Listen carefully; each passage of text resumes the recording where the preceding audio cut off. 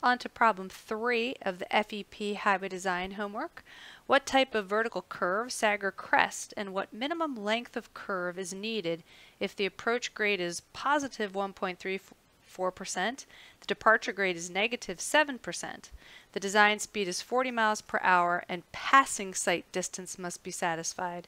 So let's figure out what type of curve we're dealing with first.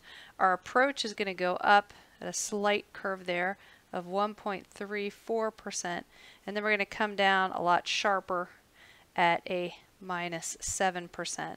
So when we go up and come down there, that is a crest vertical curve.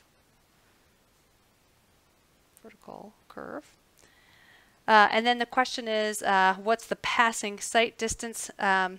What kind of length of curve can we have to satisfy that passing sight distance?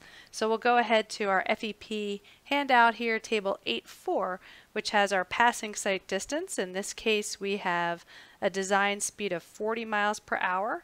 So we go straight across and we can see that our K factor there is 129. So this is just a reprint of the table from the 2018 AASHTO book, a green book. So that's what this looks like. It's table 336. And again, for our design speed of 40 miles per hour, we see that our rate of vertical curvature K design is 129. So we'll use that K value, and we know that that L is equal to KA.